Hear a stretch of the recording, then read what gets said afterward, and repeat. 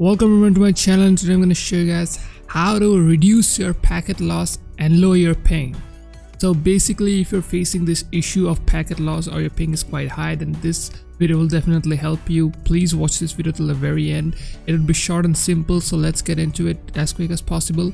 But first and foremost, what you have to do is I would recommend you to make sure that whatever your DNS server is, make sure to change it to this DNS server. First of all, what you have to do is just go to control panel, network, internet, and the network connection, and then go to your Ethernet, whichever you have, and right click and go to properties. After you go into properties, what you do is scroll down and you're going to find Internet Protocol version 4. Click on properties and then just make sure to copy this DNS server.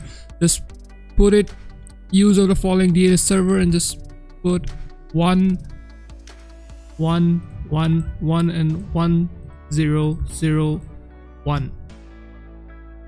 So after doing this, what it do is it's pretty simple and easy. You just simply go ahead to the link in the description box below and you can download this TCP Optimizer and then export SG. There are two links, you can download it. After, what you have to do is just open this TCP Optimizer and let it load. After it loads, make sure that to scroll this to the right, extreme right, to 100 plus Mbps, and make sure that you select whichever your internet network adapter is, and then make sure to click on modify for all network adapters. After that, go to file, click on import, and then you're gonna find this export SG and click on open, click on apply, and that's it.